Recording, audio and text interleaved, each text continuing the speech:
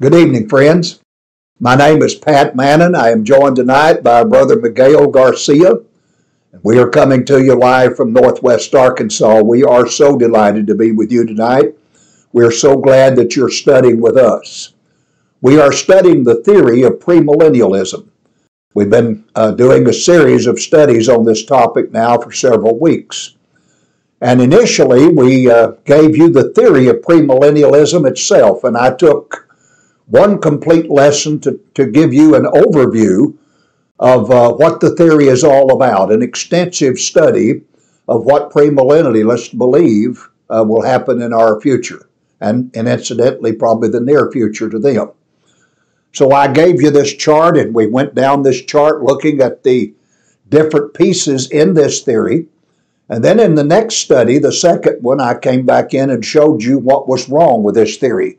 We charted out some of the things that were part of the first study. I showed you that this theory involved 4 different comings of Christ and 4 different resurrections and 4 different judgments, that you had to believe in 4 each of those things in order to believe the theory. Before it's over, we'll talk about the predictions of time setters down through the years, and we'll do an extensive study of at least the first half of Matthew chapter 24. And I'll talk to you about modern day time setters and such things as this. And we'll look at those things. So we have a lot to do. Usually when I do a series like this, I don't really give a summary of the beast. But I want you to understand that so many people today are confused about an Antichrist, about the supposed coming world dictator that will take over the world during the tribulation. And since many hold this view and many others are confused by it, then I've already done a complete study with you on the beast, the identities of them in Daniel and in Revelation. A 2-part study already, but I want to come back through tonight and give you a summary of what we've said about this beast. And I'm hoping in doing this that it's going to help you, it's going to strengthen you, it's going to give you confidence that you can understand the book of Revelation a lot more than perhaps what you thought, that this book makes more sense to you than what it's ever made, because it's something that's meant to be understood. And unfortunately, we have all these premillennialists today that come in with their false theories, with their false doctrines. Men like Hal Lindsey, who's been doing this since before 1970. This man's been at this over 50 years. This is only one of several books that he wrote. And I showed you some of the contents of this book in one of our earlier studies. This one's called There's a New World Coming. This was written and published and sent out to the world in 1973. And Lindsey has promoted not only this, but many other books as well that he's written on this subject. One called The Rapture, another Countdown to Armageddon, another one, The Late Great Planet Earth. He's written extensively. He's one of the great promoters of premillennialism in our day and age. He's getting older right now, but I still see him at times on television. And although he's been wrong in every prediction that he's made, he's still on television, still able to gain audiences that will listen to him and lend him some degree of credibility, although I don't know how. Nonetheless, we looked at some of his theories. Let me just remind you of a chart that I put up in front of us of some of the things that Lindsey says will happen during the supposed 7-year tribulation. And I start with this because it involves a supposed future Antichrist that Lindsey in 1973 believed already lived in Europe somewhere and would soon appear in world history. Now, Lindsey tells us that right after the rapture, a 7-year tribulation will break out on the earth. 7 years. So the rapture, he believes, takes the church off the earth, that Jesus comes invisibly, catches the church, all Christians, off the earth at once, raises those that died between Pentecost and the rapture from the dead, and they are taken and judged and Their bodies are changed to immortality and they're taken to heaven for 7 years. During that 7 years, premillennials believe that there will be a great tribulation. They divide it into two sections. The first 3.5 years they believe is relatively peaceful. The last 3.5 years are very horrific. During the first 3.5 years, here's what Mr. Lindsay says in his book, There's a New World Coming. Here's what he says will occur during this time right after the rapture. He says an Antichrist will arise, and he will sign a defense pact with Israel and then become ruler of the world. And I've cited the page numbers in this book where you can read about that. Pages 102, 103 in his book, There's a New World Coming. Lindsay says then 144,000 Jews will be converted to Christ at this time. Now the church is gone. The Holy Spirit's no longer on the earth. And yet these 144,000 are going to be converted, and I guess they're not the church. They're called out of the world. They are supposedly saved, but they're not the church. And he believes that's in heaven, and I don't know what these people are called. The 144,000 Jews, he says, are going to convert a vast, innumerable multitude. I don't know what he calls these. They will be 144,000 Jewish Billy Grahams, he says, of these 144,000 Jews that are converted. They convert an innumerable multitude. This is all during the first 3.5 years of this 7-year tribulation. Then he says, Moses and Elijah will appear on the earth, and they'll preach for 3.5 years. Then he says, number 5, the Jews will rebuild their temple during this 3.5 years of peace. Now get this, friends. Right after the rapture occurs, Antichrist will sign a defense pact with Israel and guarantee, Lindsay says, their protection as they rebuild their temple there in Jerusalem. The problem is that the Muslims occupy that site where the temple once existed. And they're on Mount Moriah where Abraham offered Isaac up as a sacrifice to God.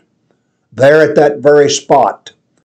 The Muslims consider this very sacred because they believe that the rock is there that Abraham used as an altar when he offered Isaac. They also believe that their prophet, Muhammad, ascended up to heaven from that same rock. And they've built a structure over that that's there in Jerusalem to this day called the Dome of the Rock. And this is a very sacred place for Muslims. Probably the second most sacred place next to Mecca would be this Dome of the Rock there in Jerusalem. And this is the site where the temple once stood that was built by Solomon. And of course it would be the spot, if the Jews rebuilt a temple, they would build it at this place. Now, think about the fact that premillennialists tell us that the rapture could occur at any time, just at any time. Jesus could come secretly and take the church off this earth. And friends, this is so obviously wrong for this reason. If their theory is right, during the next 3.5 years, an Antichrist has got to come immediately after the rapture. There's no sign of him anywhere on the earth. Secondly, during that 3.5 years, the temple's going to have to be rebuilt in Jerusalem. And if you tried to build a Jewish temple right now on that spot where the Dome of the Rock is, and you demolished that structure, can you imagine the war that would ensue between every Muslim on earth, every Arab country that's Muslim, would be at war immediately against Israel in trying to take back this spot from them, and we would see a war like we probably never seen. And so this is just nonsense what's being taught to people today. They want you to believe the rapture can occur at any time, but if it does, there's got to immediately be an Antichrist, and the temple's got to be built within 3.5 years on this sacred spot. Can you imagine all of this occurring? No one can with any common sense. And so men still propound theories like this, like Lindsay does, and people simply listen to these teachers They don't study their Bibles as they should. They don't check these men and see if they're taking these things in the context of Scriptures, or if they're just making up these theories out of thin air, which is exactly what they're doing. Lindsay goes on to tell us that animal sacrifices are again restored in the temple at Jerusalem. And of course, if that's going to happen, the priesthood will have to be restored. And so it'll have to be figured out. The high priest and the priestly line will have to come out of the tribe of Levi through the specific family of Aaron. Nobody knows those genealogies. They're long gone, and there's never been a Jewish priesthood since the temple was destroyed by the Romans in 70 AD. There's never been a temple, never been an animal sacrifice, never been a Jewish priest since 70 AD. And indeed there cannot be, but they insist that this will happen. And then they tell us that at the midway point of the tribulation, after 3.5 years, that the Antichrist will destroy Babylon, which is a supposed worldwide religion, and that he will rule at the temple in Jerusalem, proclaiming himself to be God. Now, this is part of the theory of premillennialism. This is the nonsense that's being taught. And we have people scared to death today by these preachers, by these so-called Bible scholars, who are trying to tell them that the coming of an Antichrist is imminent, that the rapture is imminent, that this temple will be rebuilt and animal sacrifices offered there again, which is just nonsense. God doesn't want animal sacrifices.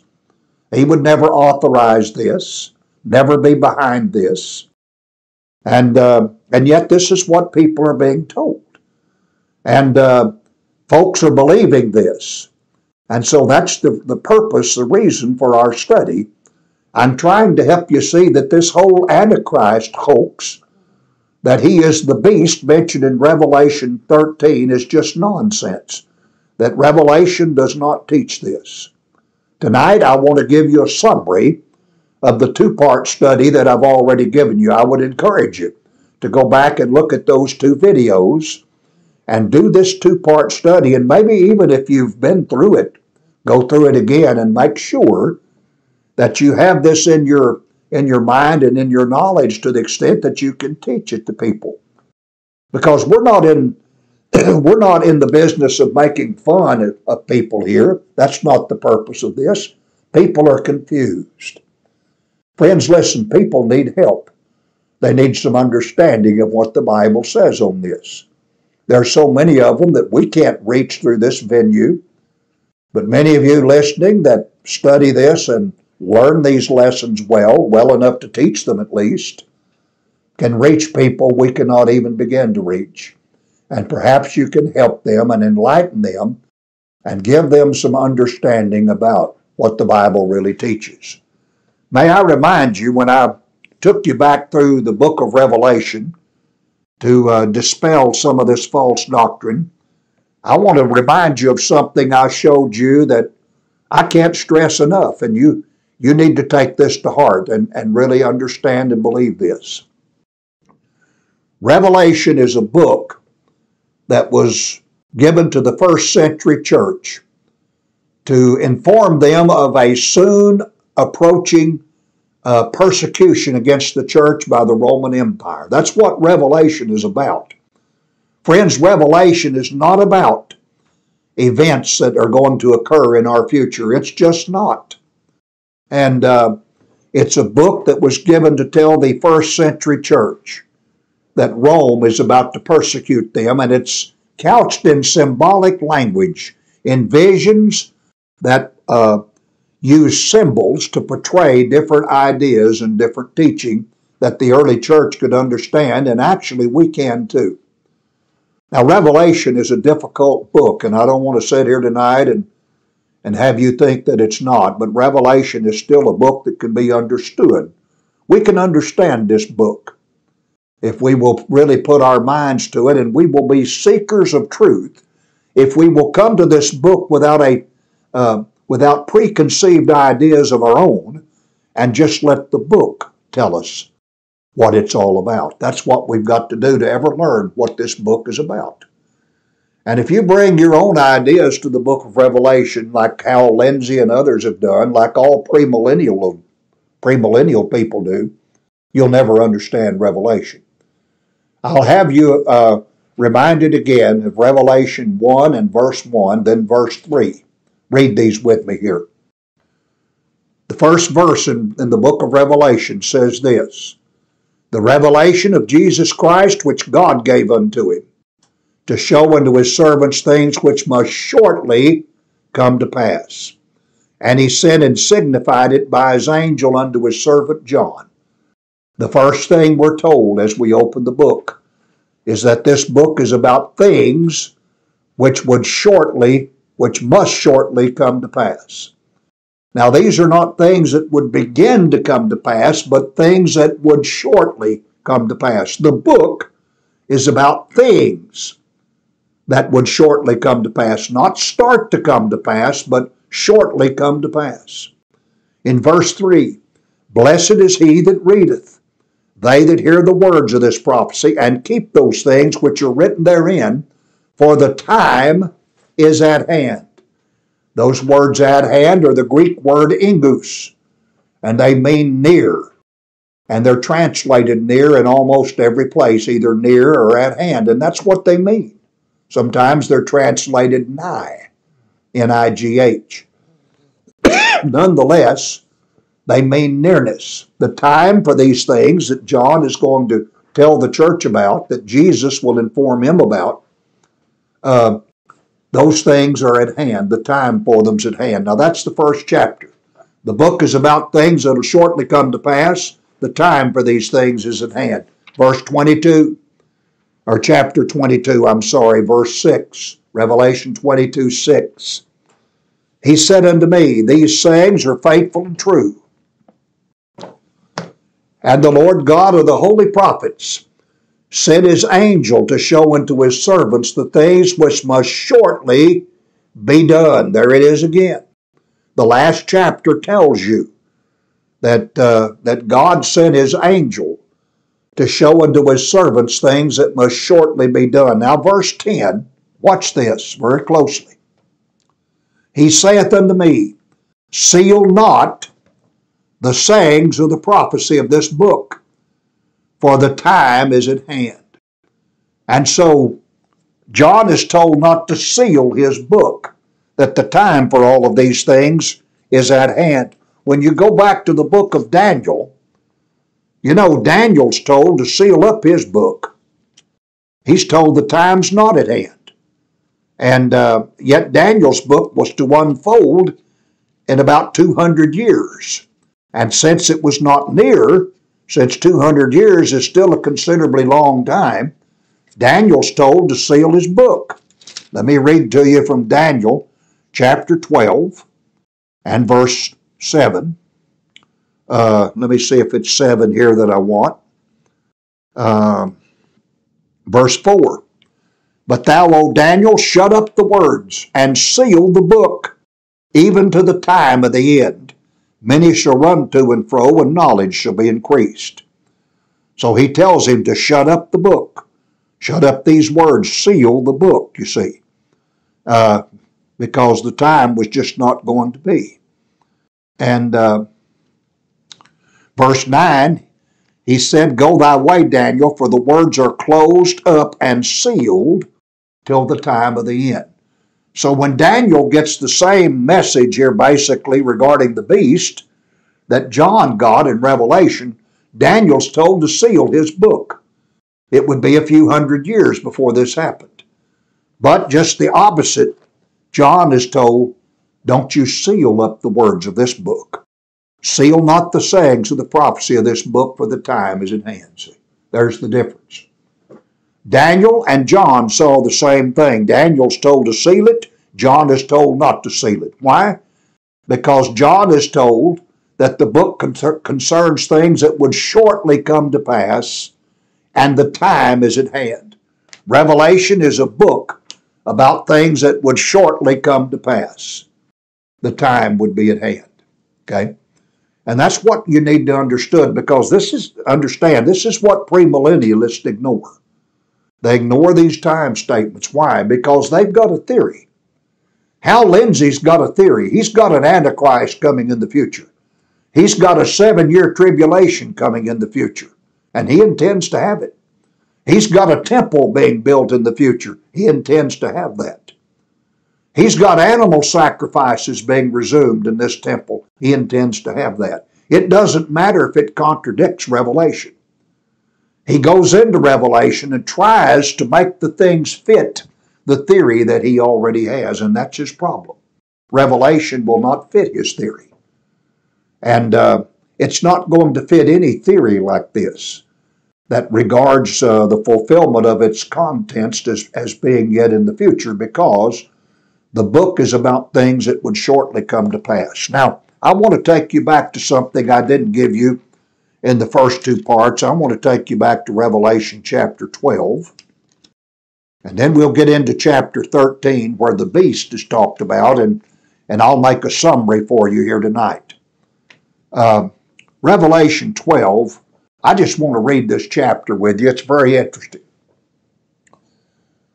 The Bible says in verse 1, there appeared a great wonder in heaven, a woman clothed with the sun and the moon under her feet, and upon her head a crown of 12 stars. And she, being with child, cried, travailing in birth, and pain to be delivered. And there appeared another wonder in heaven, and behold, a great red dragon, having 7 heads and 10 horns, and 7 crowns upon his heads. Now this is what John saw. He sees a red dragon with 7 heads, 10 horns, and 7 crowns upon his heads. I wonder who this dragon is. Verse 9, the great dragon was cast out, that old serpent called the devil and Satan, which deceiveth the whole world. He was cast out into the earth, and his angels were cast out with him. So you see, John is seeing a dragon, but it's not really a literal dragon with 7 heads and such things. It's really the devil. It's Satan. It's that old serpent called the devil and Satan. The dragon's a picture, a symbolic picture of the devil, see. And this woman with child is Jesus about to be born here. And so we read in verse 4 of this dragon that his tail drew the 3rd part of the stars of heaven, and did cast them to the earth. And the dragon stood before the woman, which was ready to be delivered, for to devour her child as soon as it was born. This is Satan's attempt to destroy the Christ child, of course, and to thwart the purpose of Jesus for coming to the earth. And she brought forth a man-child who was to rule all nations with a rod of iron. That's Christ, see. And her child was caught up unto God and to his throne. And the woman fled into the wilderness, where she had the place prepared of God, that they should feed her there 1,260 days. And there was war in heaven. Michael and his angels fought against the dragon, and the dragon fought and his angels, and prevailed not, neither was their place found any more in heaven. And the great dragon was cast out, that old serpent called the devil and Satan, which deceiveth the whole world. He was cast out into the earth, and his angels were cast out with him. And I heard a loud voice saying in heaven, now is come salvation and strength, and the kingdom of our God, for the power of his Christ. For the accuser of our brethren is cast down, which accused them before our God day and night. And they overcame him by the blood of the Lamb, and by the word of their testimony, and they loved not their lives unto the death. Therefore rejoice, ye heavens, and ye that dwell in them.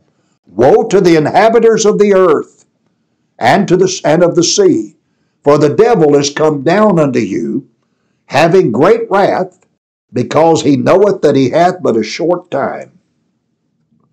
And when the dragon saw that he was cast unto the earth, he persecuted the woman which brought forth the man-child.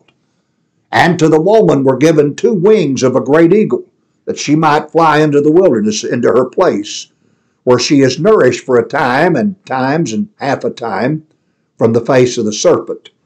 And the serpent cast out of his mouth water as a flood after the woman, that he might cause her to be carried away of the flood. And the earth helped the woman, and the earth opened her mouth and swallowed up the flood, which the dragon cast out of his mouth. Now listen, the dragon was wroth with the woman and went to make war when the remnant of her seed, this is the church, which keep the commandments of God and have the testimony of Jesus Christ. And I stood upon the sand of the sea and saw a beast rise up out of the sea, having 7 heads and 10 horns. Now, if you read the American Standard translation of this, it will say, it really speaks of the devil. It comes out of chapter 12 into 13. The dragon was wroth with the woman and went to make war with the remnant of her seed, which keep the commandments of God and have the testimony of Jesus Christ. And he stood, talking about the dragon, upon the sand of the sea. And I saw a beast rise up out of the sea. So what John is really seeing is Satan's angry. He could not destroy Christ. He could not thwart his purpose in the earth. A war was fought, spiritually speaking. The devil lost. He was cast out. He could no longer accuse us before God because of the blood of Christ and of our obedience to the gospel of Christ and faithfulness to Him. And so he's cast out in the earth to make war with the remnant of the woman's seed, and that's the church. And so he calls this beast up. He gets him an ally. He calls a beast up out of the sea. This is what he's going to use against the church. This 7-headed, 10-horned beast. This is the Roman Empire. And so what Rome was an ally of Satan. It's a nation that Satan used to try to exterminate Christians and to persecute the church, and of course to destroy it. Since Satan was not able to destroy Christ and to thwart his purpose, his plan of salvation, his redemption, his sacrifice, his resurrection, since he couldn't stop all of that, he now has but a short time, and John is being told that he will call this beast up out of the sea, that he will use him and another beast out of the earth and deceive the earth and therefore persecute the church. This is something that would shortly come to pass. The time was at hand. Revelation, friends, is this. It is a revelation from Christ warning the church, the first century church, about an imminent persecution by the Roman Empire. That's what it's about. And the message in the book is that if the church will simply be faithful to Christ, though they may die, though it may cost them their lives, they will ultimately have victory through Jesus Christ, because the book tells of the defeat of Satan and the defeat of this beast, Rome, and tells us all about its destruction and pictures for us at the end a victorious church who's come through this tribulation with Rome and who has come out victorious in all of her glory. That's what the book's about. And it's about things that would shortly come to pass. Premillennialists have this future theory of this supposed coming world dictator they call an Antichrist, who they believe is the beast, here in Revelation and in the book of Daniel. And they have this very intricate theory woven about all of the things that they believe are going to occur, and that's what I gave you in the first 2 studies as we studied the theory of premillennialism. And now our task is to come in, having already dispelled some of these false doctrines that are associated with this theory.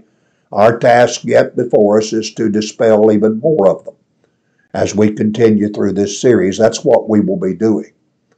And so tonight I'll try to go back and give you a summary of this beast. I'm going to take you now to chapter 13, and I want us to read about this beast once again and refresh our minds.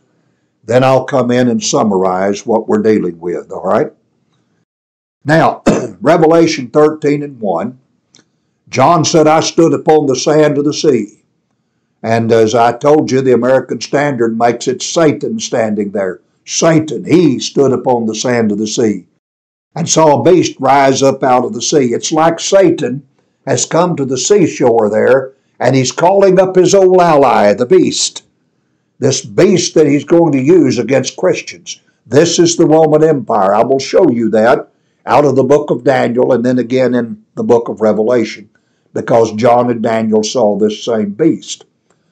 Let me start again in 13:1. I stood upon the sand of the sea, saw a beast rise up out of the sea, having 7 heads and 10 horns, and upon his 10 horns, on his horns 10 crowns, and upon his heads the name of blasphemy. The beast which I saw was like unto a leopard. His feet were as the feet of a bear. His mouth as the mouth of a lion. And the dragon gave him his power and his seat and great authority. And I saw one of his heads as it were wounded to death.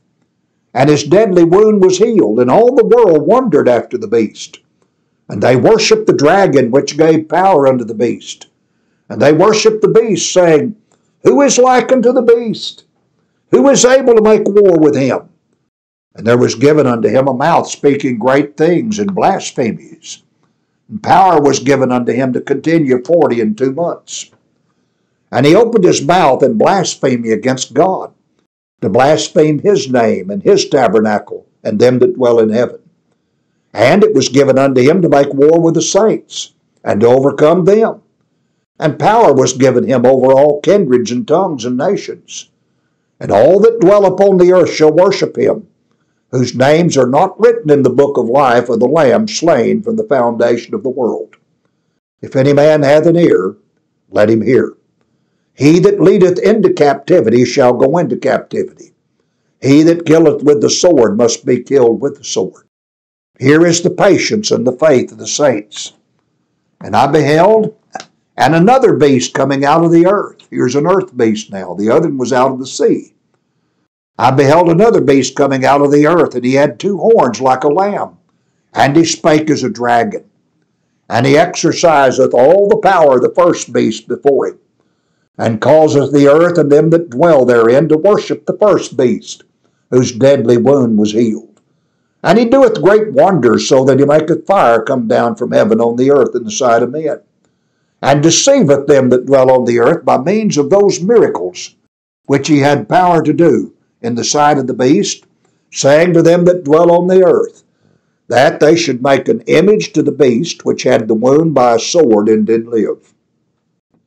And he had power to give life unto the image of the beast, that the image of the beast should both speak, and cause that as many as would not worship the image of the beast should be killed. He causeth all, both small and great, rich and poor, free and bond, to receive a mark in their right hand or in their foreheads, and that no man might buy or sell, save he that had the mark, or the name of the beast, or the number of his name. Here is wisdom. Let him that hath understanding count the number of the beast, for it is the number of a man, and his number is 666, or 666. Now that's the Revelation chapter 13 on this beast that we've been studying. And I wanted to read that for you again and let you see that text, especially after the context that I've told you about, that the book is about things that would shortly come to pass. Now, when you think about this book, when you think about this beast, when you think about all that we've talked about thus far, there has to be kind of a starting point from which to figure all this out. And the best place I know is to go back to a subject that I studied with you in the 3rd study that we did. It was a study out of Daniel chapter 2. We studied the kingdom because premillennialists tell us that Jesus came the first time when he was here to set his kingdom up, but he couldn't because the Jews rejected him, and they delivered him to the Romans who crucified him. Therefore, he postponed his kingdom, and he'll come again after the 7-year tribulation at the end of the supposed battle of Armageddon, and he will set up a kingdom here on earth then and reign for 1,000 years right there on David's throne in the city of Jerusalem. This is what they teach about the kingdom. On the contrary, I showed you that the kingdom came on the first Pentecost day following the resurrection of Christ. In other words, 50 days after the Lord rose from the dead. Jesus set up his kingdom. It was a spiritual kingdom. We talked about it. We studied it extensively in Daniel 2 through the dream of Nebuchadnezzar. And if you'll remember, Nebuchadnezzar saw this great, terrible image. The image had a head of fine gold. His breast and arms were of silver, his belly and thighs of brass, his legs were of iron, and his feet part of iron and part clay. A little stone was cut out of a mountain without hands. It struck the image upon the feet that were of iron and clay and brake it to pieces, and eventually this stone became a great mountain and filled the whole earth. I showed you what all of these things were, that the head of gold, that Daniel told him, "Thou art this head of gold." He was talking about Nebuchadnezzar, king of Babylon. And this represented the Babylonian Empire, which reigned from 612 to 536 BC. Then there was a second kingdom, and it's represented by the breast and the arms of silver that were on this image. And I showed you in the study that this was the Medes and the Persians who came together and formed the Medo-Persian Empire, and it conquered the Babylonians. Then the third kingdom, represented in Nebuchadnezzar's dream, was represented by the belly and thighs of brass. This is Greece, which conquered Medo-Persia. And Greece reigned, for example, from 330 to 146 BC. The legs of iron, the feet part of iron and clay, were the fourth kingdom, the Roman Empire. And this empire, of course, conquered Greece and conquered all of the known world at that time. Rome ruled about everything. And what Nebuchadnezzar had seen in this great, terrible image in his dream was 4 future kingdoms, beginning with the one that he now ruled. 3 others would arise after him: Babylon, then Medo-Persia, then Greece, then Rome. And the little stone represented the kingdom ruled by Christ.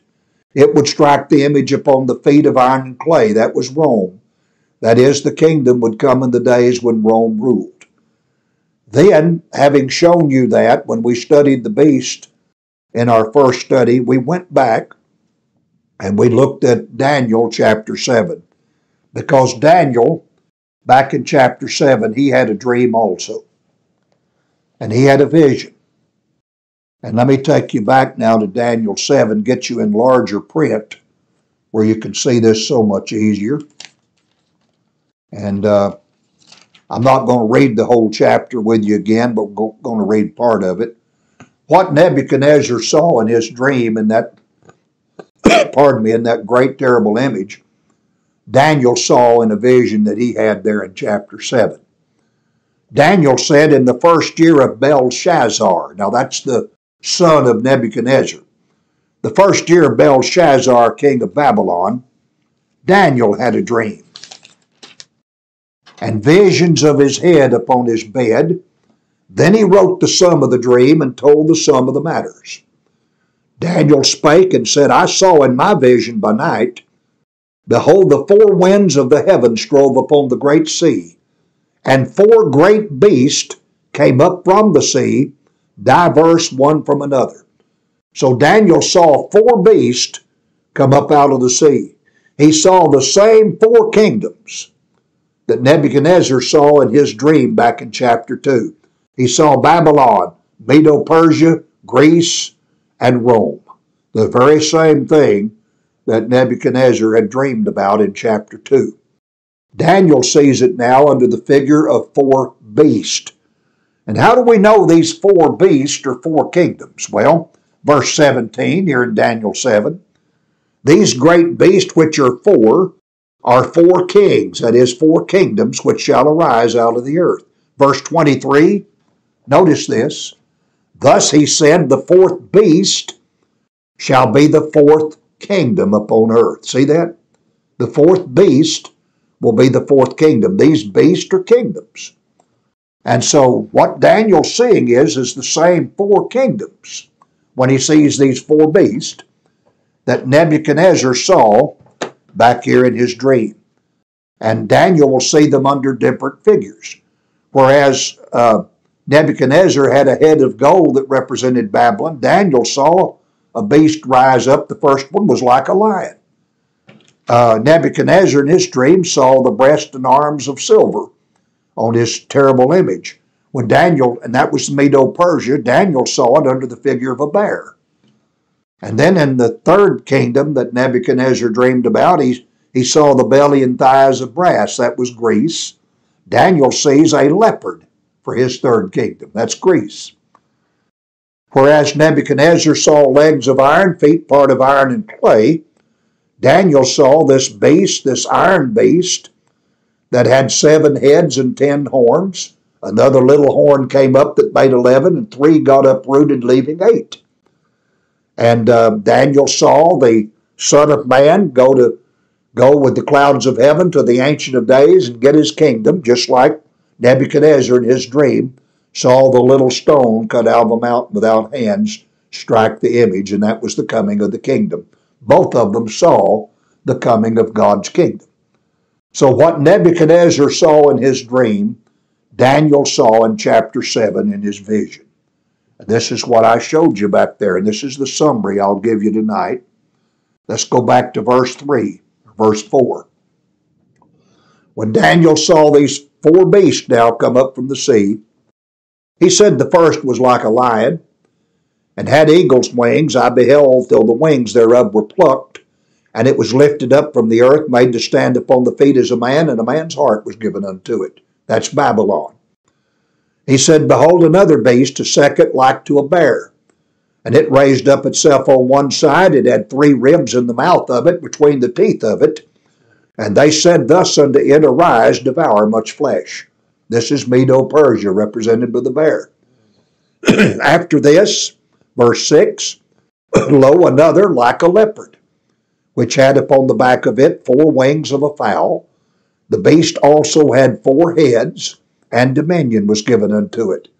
I showed you the other night as we studied this beast that it had 4 wings like a fowl on the back of it. A leopard is fast, but with 4 wings it's very swift.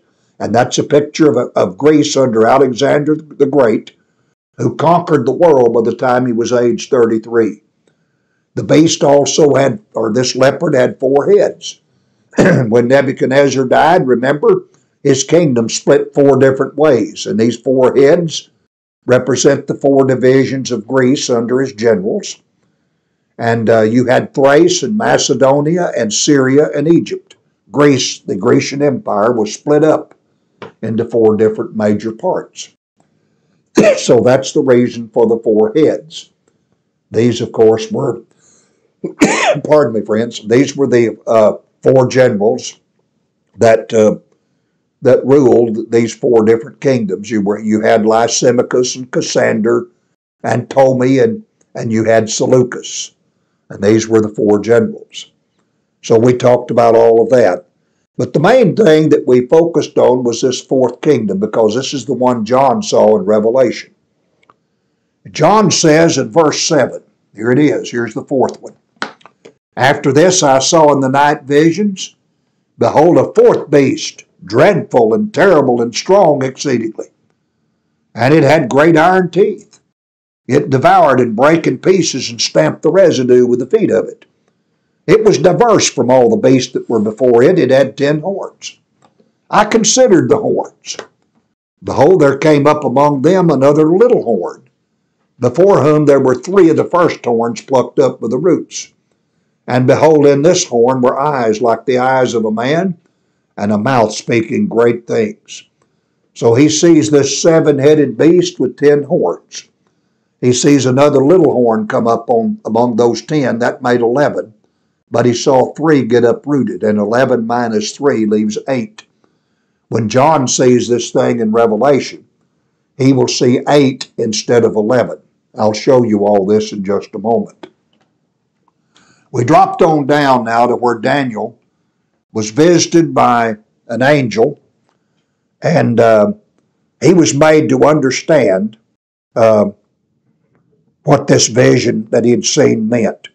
John said that I would know the truth of the 4th beast, which was diverse from all the others, exceeding dreadful, whose teeth were of iron, his nails of brass, which devoured, brake in pieces, and stamped the residue with his feet, and of the 10 horns that were in his head, and of the other which came up, and before whom 3 fell, even of that horn that had eyes and a mouth that spake very great things, whose look was more stout than his fellows. I beheld, and the same horn made war with the saints and prevailed against them. Then he says, 22, till the Ancient of Days came, and judgment was given to the saints of the Most High, and the time came that the saints possessed the kingdom. Now watch this, friends. This is the 4th beast, and here it is in 23. We're told who it is. Thus he said, the 4th beast shall be the 4th kingdom upon earth, which shall be diverse from all kingdoms, and shall devour the whole earth and tread it down and break it in pieces. All right, that's not hard to understand, is it? The 4th beast that Daniel saw is the 4th kingdom upon earth, diverse from all others. That's Rome. Because you see, you had Babylon, Medo-Persia, Greece, and Rome. And that's what Daniel saw: lion, bear, leopard, and an iron beast. Babylon, Medo-Persia, Greece, and now Rome. The 4th kingdom, the 4th beast shall be the 4th kingdom upon earth. This iron beast with 7 heads and 10 horns is the Roman Empire. And that's what I showed you back in Revelation 13. Satan standing upon the seashore, calling up an ally to use against the church. And when he did, he called up this beast out of the sea. And what did it have? 7 heads, 10 horns. See what I'm talking about? That's what Daniel saw. And that's the 4th beast, is the 4th kingdom on earth, and that's Rome. So when John saw this come up out of the sea, he saw the emergence of Rome. He saw Rome coming, pictured as a 7-headed, 10-horned beast. See? And then he saw a lot of things about that beast. He saw one of his horns, one of his heads get wounded to death, and he saw that healed. He saw any number of things. He saw a beast come up out of the earth. We want to know what that is. He said he saw the beast have a number. It was 666. We want to know what that means. A number, a mark that everyone had to take that wanted to buy and sell. Otherwise, they were persecuted or killed. Over in chapter 17, he will see a harlot. We want to talk about her. I've already identified her for you. We'll do that again briefly. He also saw in Revelation 17 this same beast, but he saw in regard to it a beast that was and is not and yet is. We want to identify that. He saw the head on that beast get wounded to death, and then he saw that deadly wound healed. We talked about that. I'll remind you of what that was all about. We have several things now to identify. This beast out of the sea, this sea beast, is the Roman Empire. And I've showed you it's the 4th kingdom on earth. Now let me show you verse 24 here in Daniel 7 before we leave Daniel. The 10 horns out of this kingdom. Remember that beast that he saw, that 4th kingdom. It had 10 horns on it. He said the 10 horns out of this kingdom are 10 kings that shall arise. If the beast is Rome, and it is, and the 10 horns out of that kingdom are 10 kings that will arise, these are kings that rule Rome, right? I mean, that's not hard, is it? Let me read that again. The 10 horns out of this kingdom, the 4th kingdom, Rome, are 10 kings that shall arise. These are the Caesars. And so I took you through a list of these. Now he says that there are 10 kings that shall arise, and another shall rise after them, another king. That's that 11th horn. And he shall be diverse from the first, and he shall subdue 3 kings. 3 will get uprooted. 10 horns, another little horn, and 3 horns get uprooted, leaving 8. So I took you to Rome and to these horns, and I told you these are the Caesars. You see, some of them had come and gone when John wrote, some were still ruling, and some would rule yet. There was Augustus Caesar. He ruled from 31 to 14 AD. Tiberius from 14 to 37 AD. Caligula reigned from 37 to 41. Claudius, 41 to 54 AD. Nero, 54 to 68.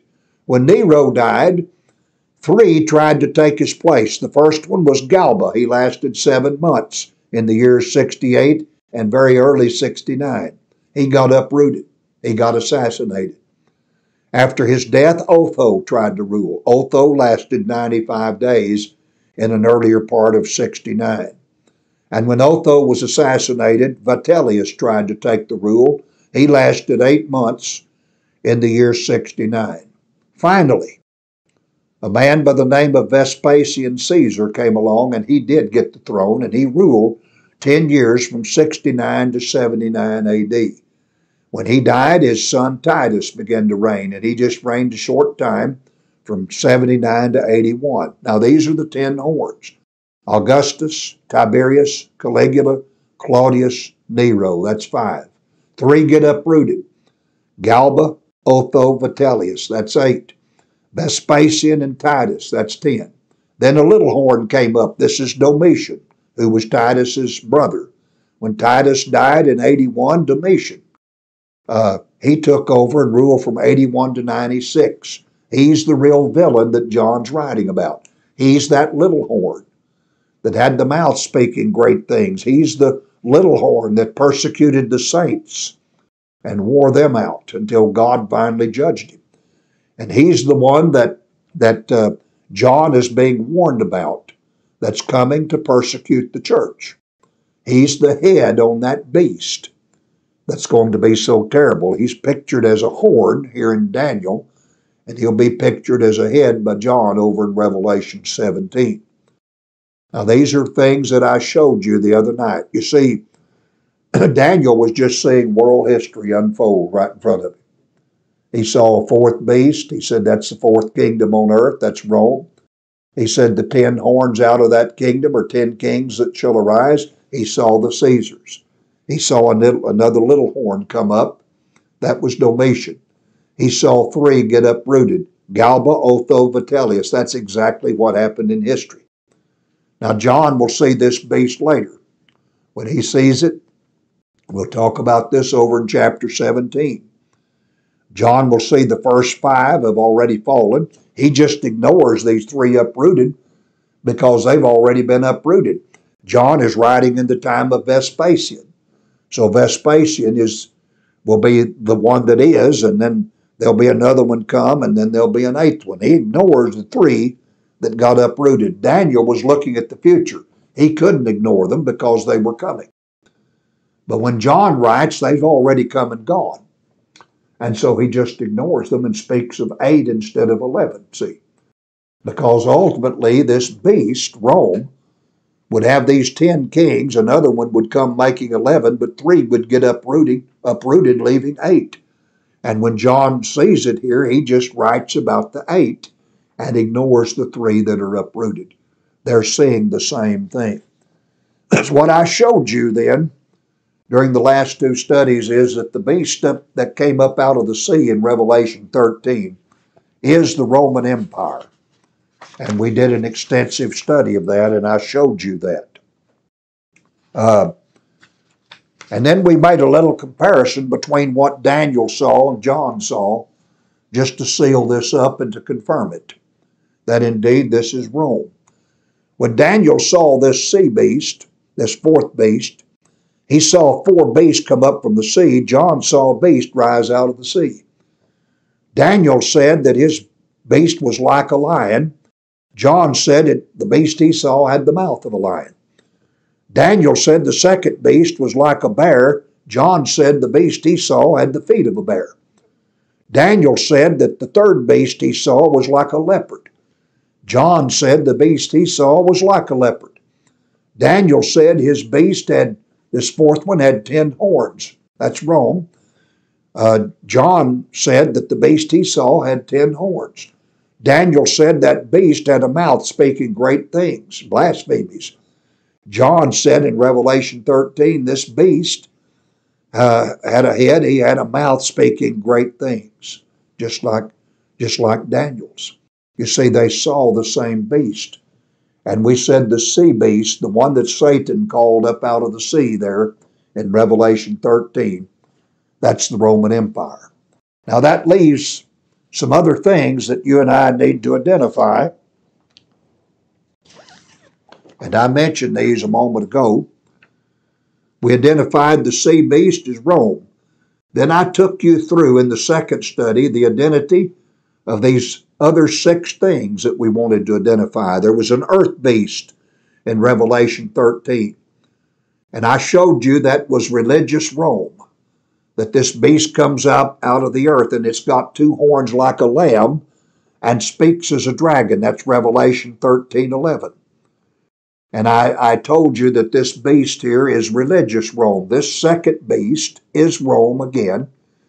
It's just pictured as promoting emperor worship because it promotes worship of the first beast that had the deadly wound and was healed.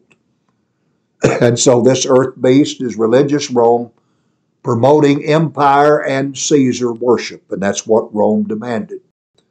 And then we had a head that was wounded to death on that first beast. Remember that?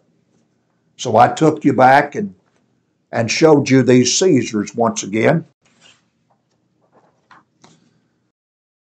When Rome began to rule and it conquered the world, Caesar was the 5th one of these, or Nero was the 5th one of these Caesars. Augustus, Tiberius, Caligula, Claudius, Nero. Nero claimed to be God. He claimed to be divine, God here on earth, and demanded worship. Nero persecuted Christians. He had many Christians crucified, many of them slain and burned. Nero, if you'll remember, I told you, set up crosses down the streets of Rome, and he crucified Christians on those crosses. He poured oil on their bodies. He lit their bodies on fire. Why? Because at night he used them for human streetlights. He raced chariots up and down the street using the burning bodies of Christians as street lamps for chariot races.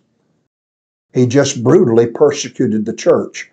When John gets this revelation, the church remembers Nero. They suffered under that persecution. But what the Lord wants the saints to know is that this head that's been wounded to death is going to be healed. Nero is the head wounded to death. When Nero died, the persecution from the empire ceased. You see, Nero was the first to persecute Christians, and when he died, that persecution ceased for a time. Now, there was persecution, but not an empire policy of it, and certainly not like Nero persecuted. And so the head then that was wounded to death caused the persecution to cease. But remember, this head that was wounded to death will get healed. That is, John is being told another Caesar is going to come back, and he's going to be just like Nero. And he's going to start this persecution against you all over again. He's referring to Domitian. I will show you that in due time. But that's what I took you through in those first 2 studies. I showed you that Domitian is the fulfillment of that head wounded to death that gets healed. In other words, it's almost like Nero rose from the dead in the person of Domitian, because when Domitian came along to rule from 81 to 96, he persecuted just like Nero did. And that's the significance of the head wounded to death and later getting healed. We'll talk about that further in just a minute. So what I showed you was simply this, that the sea beast was the Roman Empire. The earth beast is religious Rome promoting worship of the emperor and of the empire. The head wounded to death is Nero, who was the first one of these Caesars to persecute the church as a policy, and he persecuted it severely. He burned Rome, he blamed it on Christians, and he persecuted our brothers and sisters back in the first century. The church, when John got the book of Revelation, was well aware of that. They had lived through that persecution. It was horrible. Now, John's being told it's coming back. There's another head on this beast that will start this persecution all over again. Then the number 666. We read there in our reading in Revelation earlier tonight. I took you into Revelation 13 and to the statements there that we found in the book about this number 666. Let's go back and look at this just a moment. We're told of the earth beast regarding this first beast, the sea beast. He causeth all, both small and great, rich and poor, free and bond, to receive a mark in their right hand or in their foreheads, and that no man might buy or sell save he that had the mark, or the name of the beast, or the number of his name. Here is wisdom. Let him that hath understanding count the number of the beast, for it is the number of a man, and his number is 666. 666. Now, when you read Hal Lindsey's remarks out of his book, There's a New World Coming, what he will tell you is that this number 666, he really believes that it's an invisible tattoo that everybody's going to have to take in order to buy or sell. He believes when this Antichrist comes, this so-called world dictator who he thinks is the beast, that you will have to take a number. He really believes that's your Social Security number. He says so in the book. And I don't urge you to buy this book, but that's nonetheless what he says. Lindsay says that your Social Security number will either be tattooed invisibly on your forehead or in your right hand, that it will be visible only under ultraviolet light, and that if you wish to buy or sell, you've got to have this number. And that's what he promotes. We have people now telling us today that it's some UPC symbol that's put on our flesh. Others think it's a computer chip that will be put under the skin.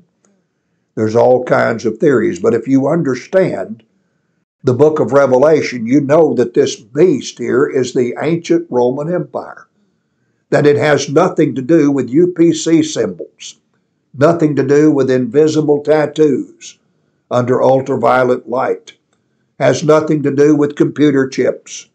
The early church wouldn't have understood anything about it.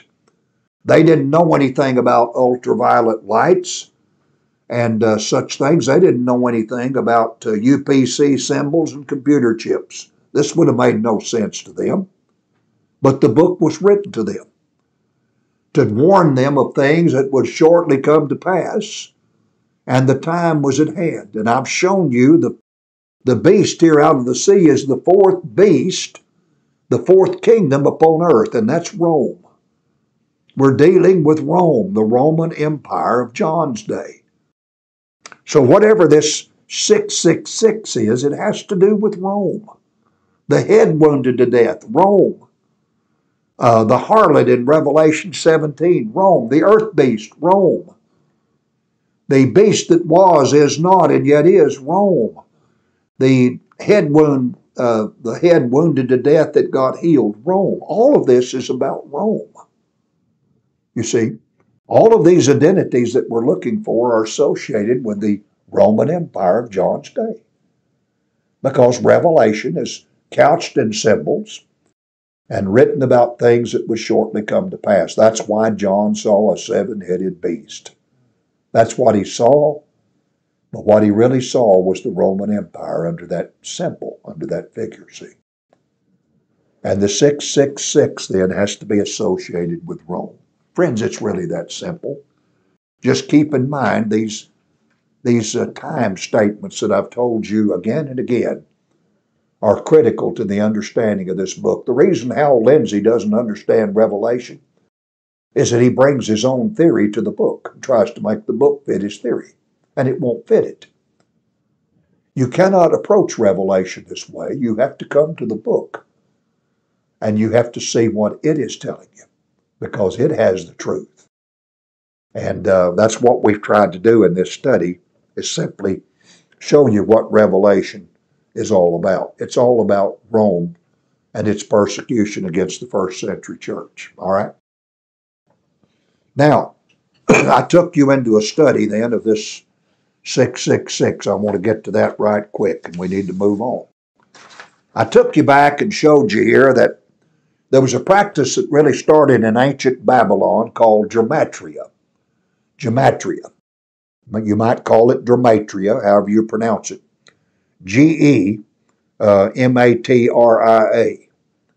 And over in Babylon, the Jews often played this game. It was the use of all the letters in a word to form a numerical value from those letters. Let me put it this way. Ancient alphabets, the letters in ancient alphabets had a numerical value. Here's the Hebrew alphabet over here on the left, starting with Aleph and down here to Ta and on to Sadi. It gets a 1, 2, 3, 4, 5, etc. And each one of those letters, and here's the characters, the letters in the Hebrew alphabet, they have a numerical value. Greek has the same thing. You have alpha through omega, and then they've added another letter called Sampsi that has a value of 900. And each one of these Greek characters here, letters, here's the alphabet, each one of them has a numerical value.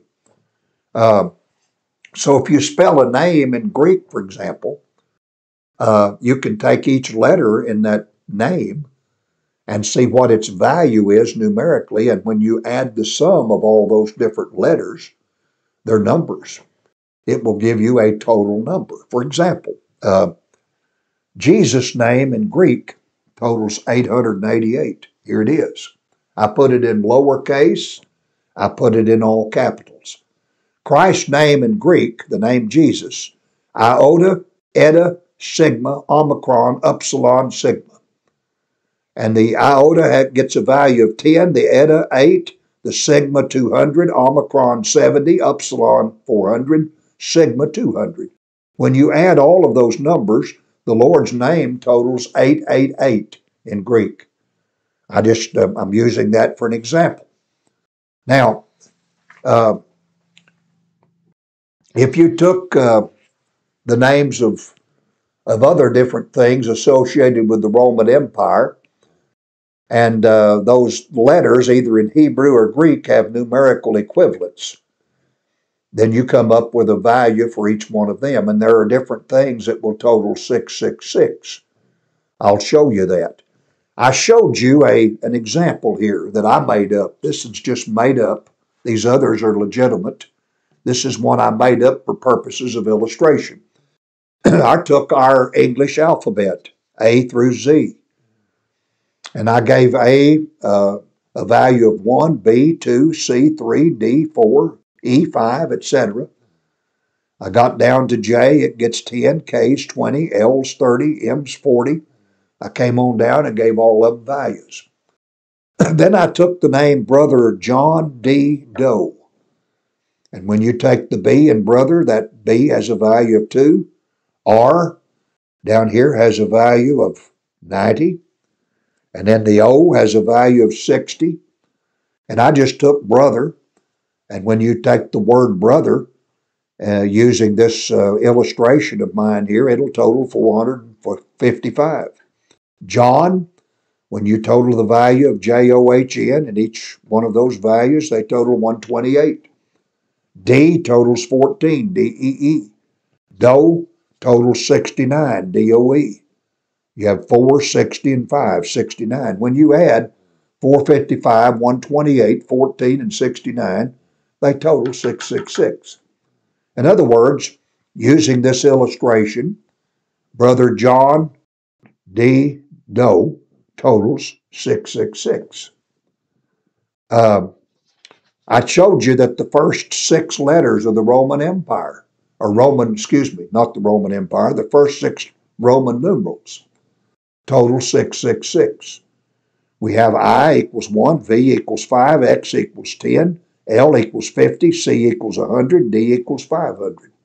When you total those, they total 666.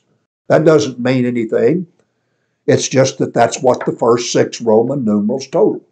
But there's an M, and it has a value of 1,000. So if you put the M in here, of course, it totals 1,666. And I'm just showing you that for purposes. Then, having used this illustration with you, I showed you that there are 3 different possibilities for the number 666 that to me have more possibility than anything else that I've seen. And let me show you what those 3 are again and remind you. Then I'll show you which one I favor. I told you this 666 associated with the Roman Empire, everything is. Once you define the sea beast as Rome, then the other things connected with it, like the head wounded to death and the 666 and the earth beast and all of these other things, they have to be associated with Rome because they're part of the beast, see. I showed you that there's the word Latinos, and it is the word for the Latin or Roman Empire. And here it is in Greek, lambda, alpha, tau, epsilon, iota, nu, omicron, sigma. And when you take the value of each one of those letters in the name Latinos, they total 666. In other words, the Latin or Roman Empire totals 666 itself. I think that's very interesting. That's a possibility, you see, for the identity of the beast. But we're told it's the number of a man. And so I'm not as apt to adopt that as the meaning of it. There's a second one, however, Caesar Augustus, the Caesar Augustan beast. And Caesar Augustus was an official designation for every one of these Caesars. And they were emperors. And the name Caesar Augustus here in Greek is Kappa, Alpha, Iota, Sigma, Alpha, Rho, Sigma, Epsilon, Beta, Alpha, Stigma, Omicron, Nu. And when you total each one of those letters and their value, they total 666. So Caesar Augustus will total 666. That's a great possibility for the identity of the beast, that it is Caesar Augustus. But this beast had a head wounded to death that was healed. And this is the one the earth beast was causing people to worship. The head wounded to death that got healed. And we said the head wounded to death was Nero. It so happens that in Hebrew, Nero's name in Hebrew, Nun, Resh, Va, Nun, Kaf, Samak, Resh, when you take the Hebrew equivalents, 50, 200, 650, 100, 60, 200, it totals 666.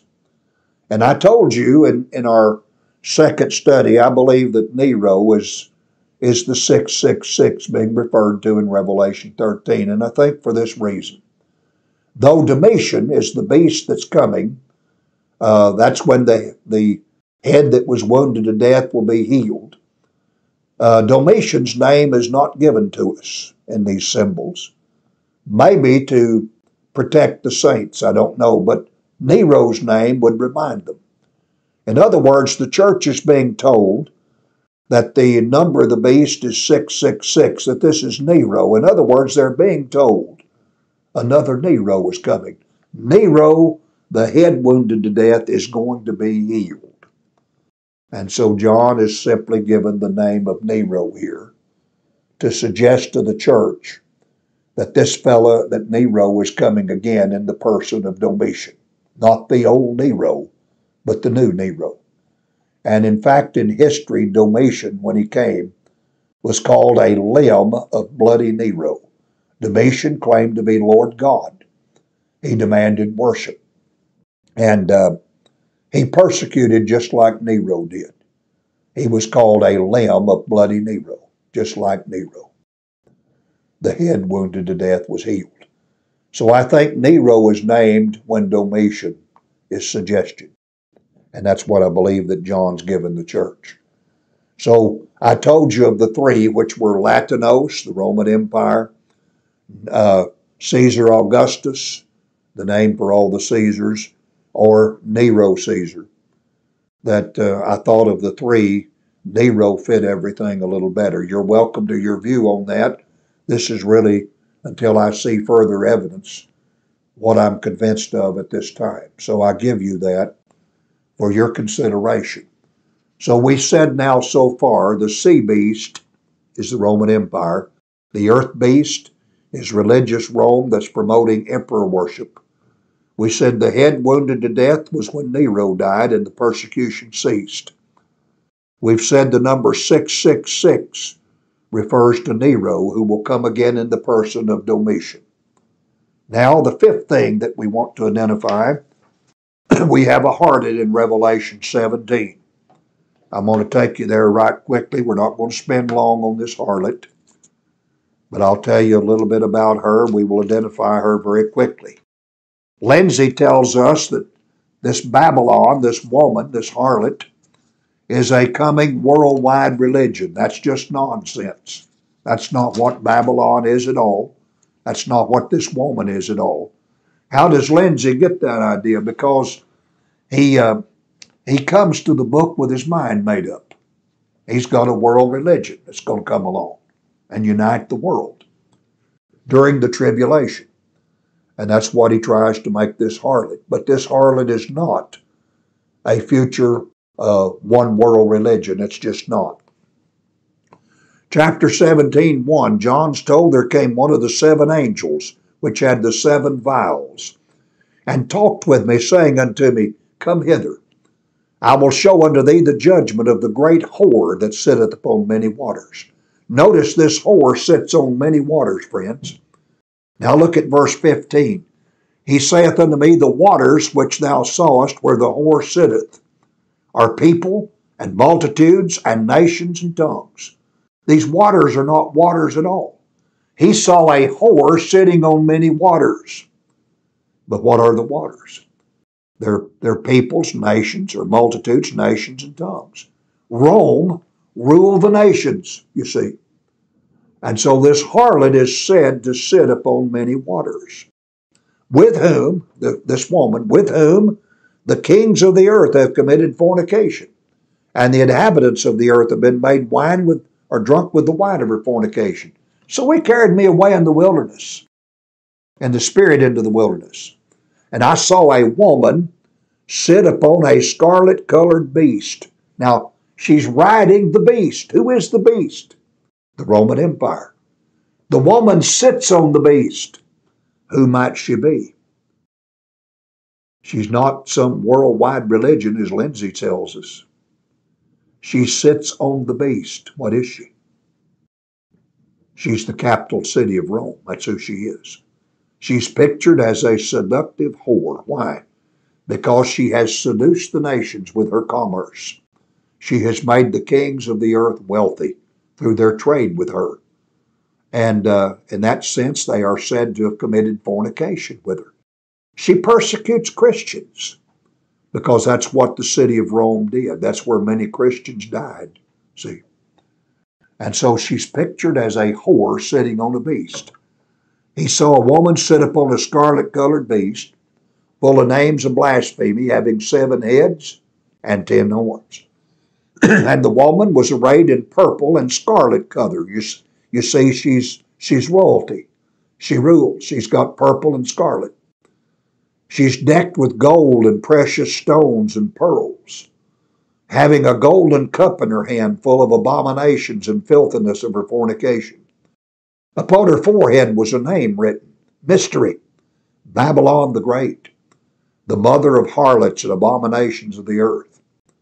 I saw the woman drunken with the blood of the saints and with the blood of the martyrs of Jesus. She kills Christians, see. That's what the city of Rome did.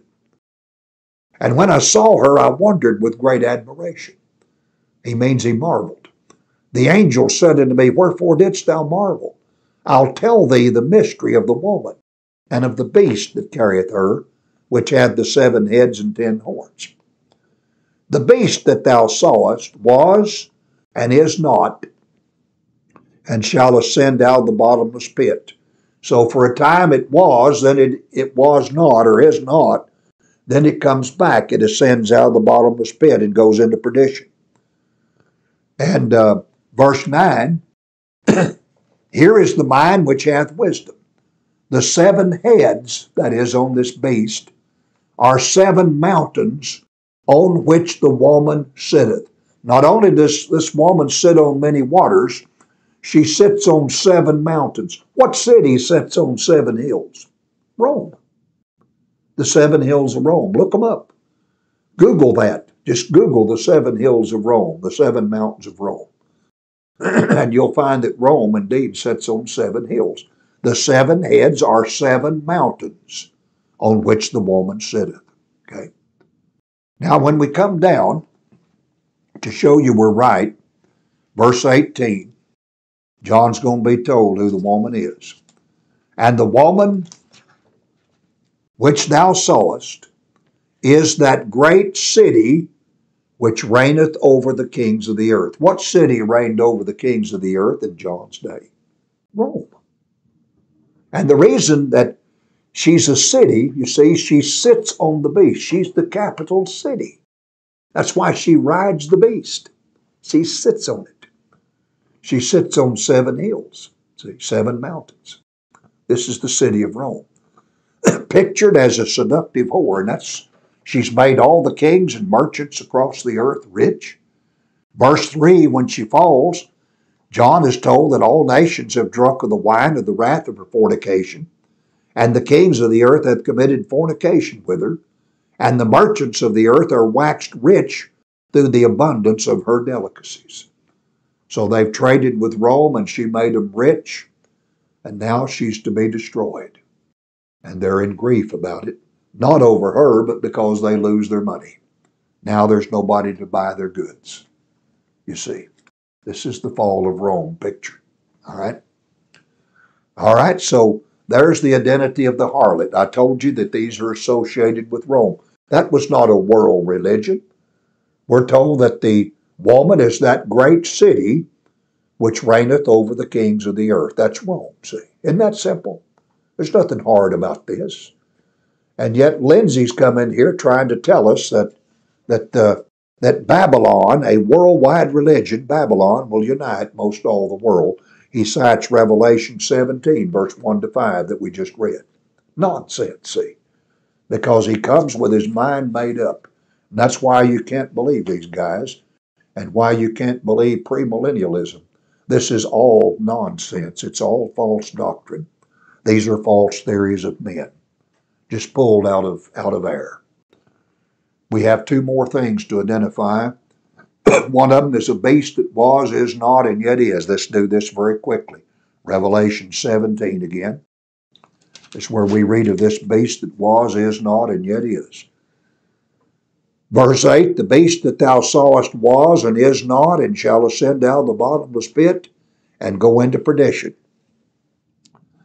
He says that all the world will wonder when they behold the beast that was and is not, and yet is. So we got a beast that was, it is not, yet it is.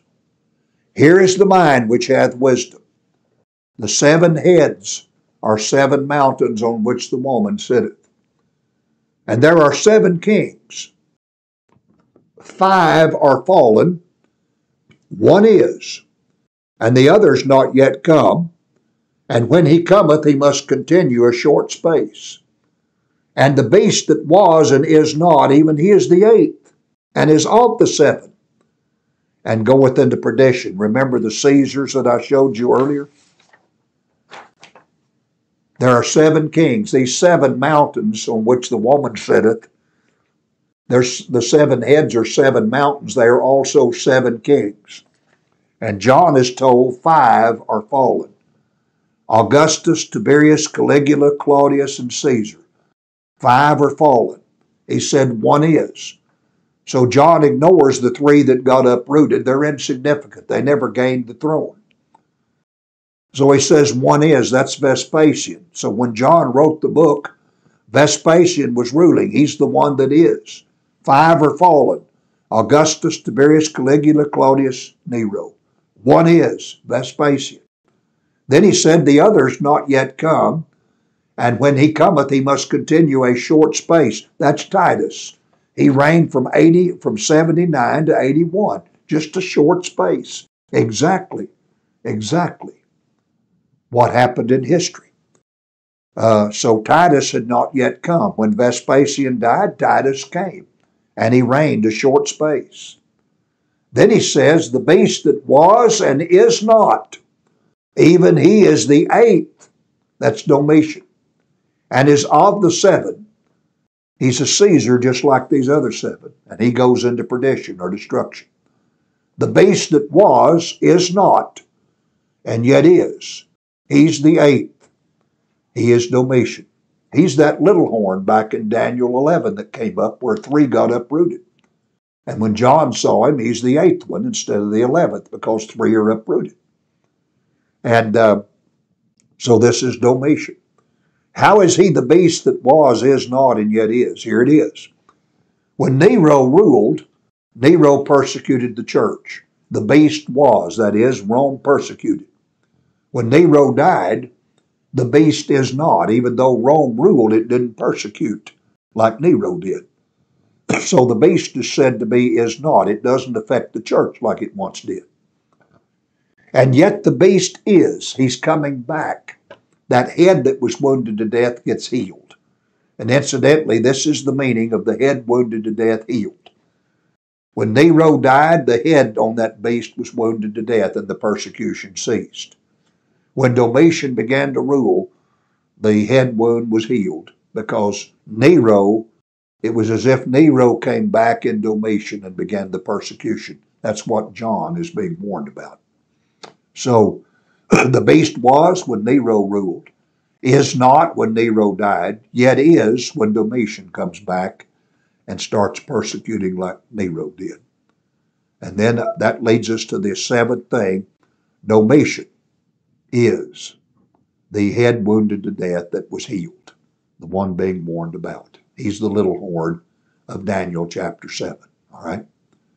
So now we've identified 7 things for you. The sea beast, the beast out of the sea, Roman Empire. The earth beast, religious Rome, promoting worship of the emperor. The head wounded to death, Nero. The persecution ceased when that head was wounded to death. 666, Nero. Soon to be revived in Domitian. The harlot, Revelation 17, the capital city, Rome. The beast that was, is not, and yet is. That's Domitian. He was when Nero ruled. He is not when Nero was killed or died. Yet is when Domitian comes back to reign because he starts the persecution again. The head wounded to death, Domitian. Nero persecuted. The head was wounded to death, but when it's healed, that's Domitian because he starts the persecution all again. I told you back when we did this study, you could write Rome all over these identities. That's what Revelation's about. Satan, John saw that dragon on the sand of the seashore call up a beast out of the sea. He called the Roman Empire, this 7-headed, 10-horned beast that he would use to persecute the remnant of the seed of that woman that fled to the wilderness from the serpent. And of course, that was the church, and Satan went out to make war with the church when he couldn't destroy Christ. He's still at war with the church. He always will be till the coming of the Lord Jesus. Revelation is meant to warn the early church of this persecution. Now, friends, listen. You and I may have coming persecutions in the future. The world may suffer greater persecution than what we read about in the book of Revelation. But what I'm telling you tonight is this. Revelation and the beast that's in it is not some future world dictator referred to in Scripture as the Antichrist. He is just not. That's made up by premillennials. There's no truth in it. We may have a world dictator sometime that persecutes the world. I don't know.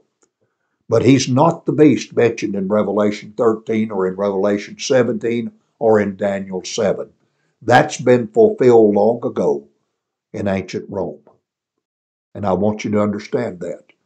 This idea of this rapture, this 7-year tribulation, we're going to deal with that too. And I'll show you that this is nonsense, that the premillennials do not have 7 years for a tribulation. That's next week. Next week, I study with you Daniel chapter 9, specifically verses 24 to 27. That's the only place in the Bible that premillennials can find 7 years for their great tribulation. I'll show you why they can't find it in those verses, because that prophecy has already been fulfilled. That's the subject of our next study. This whole theory of premillennialism is nonsense. I want you to know the truth. I don't want these preachers scaring you. I want you to believe in Christ and obey Christ and serve Christ, not out of fear of some crazy dictator that's coming, or some future 7-year tribulation where you're scared out of your wits. You need to serve Christ out of love because he loved you and died for you, not because you're afraid of something coming in the future. And so we'll talk about this theory more in the coming studies that are still yet to be part of this entire series. As Miguel and I leave you tonight, we thank you from our hearts for studying with us tonight, for being part of these series of studies. We hope you'll continue to join us and tell others about these studies. And remember, these studies stay up on our website. You can go back and review them time and time again. You can share them with your friends and others. Ask them to view this series. Ask them to view the whole series, not just parts, that they can understand the entire picture of this. And it's going to take some time on their part, but I think as you're seeing, we'll try to make it worth your time. Thanks again for studying with us, and we'll look forward, God permitting, to seeing you next week. Have a wonderful Thanksgiving. Have a wonderful next week to come, and as we leave you tonight, may it be a blessed night for you. Good night, friends. May God bless you.